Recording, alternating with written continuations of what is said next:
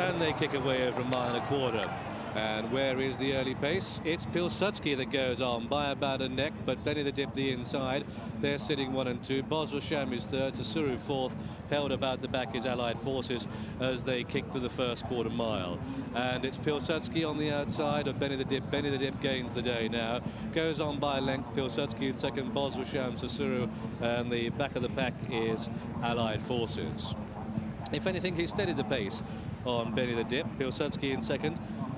Bosra Sham with the white sleeves sitting in third. The red cap on the outside is Sasuru, and then Allied Forces.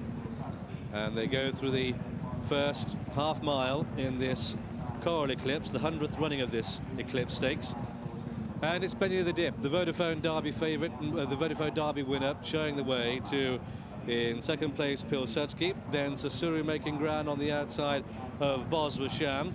And then we've got Allied Forces.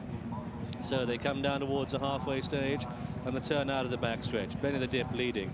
Quite a steady pace. It's going to be a kick to the finish here. Pilsudski in second, and then on the inside we've got Bosra Sham, the inside that is of Sasuru, and Bosra Sham might just be kept in by Sasuru, and Allied Forces has got the whole manoeuvres covered as they make the final turn.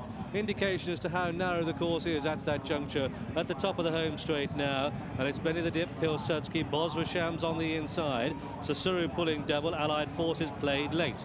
They've got 3 furlongs to go, and Bosra Sham is trying to commit next to the rails, but Pilsudski is going as well. He has got no room on Bosra Sham, has to pull that one wide. Down to the 2 furlong marker now. Pilsudski goes on. Benny the Dip the rail. Bosra Sham in third place and being ridden along. Getting closer now down to the final furlong. The Breeders' Cup winner, Pilsudski in the lead. The Derby winner, Benny the Dip in second. A Champion Stakes winner, Bosra Sham in third. Flat to the boards, making ground, but Pilsudski got first one on them.